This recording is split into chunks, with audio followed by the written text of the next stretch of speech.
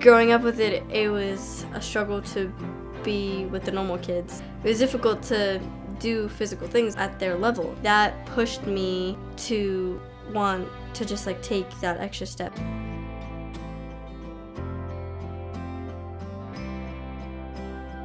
Everything that is muscle memory to able bodies is not muscle memory to me. I have to think about something, and even then sometimes it doesn't happen. I have to put like mental energy. I have to think about running. I have to think about my knees, my feet, my elbows, my hands, my head, my core. At the end of an intense day of working out, I'm more mentally exhausted than I am physically exhausted.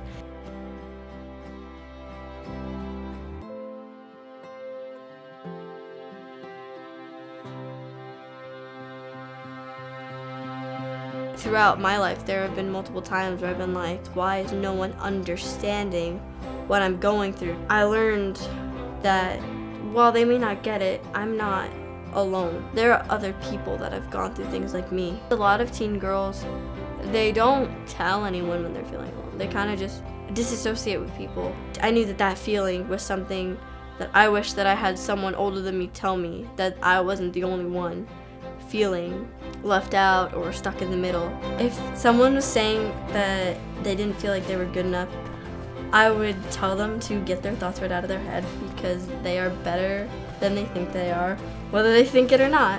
As long as you remember to stay true to what you love and what you're doing, that you are good enough and you can do anything.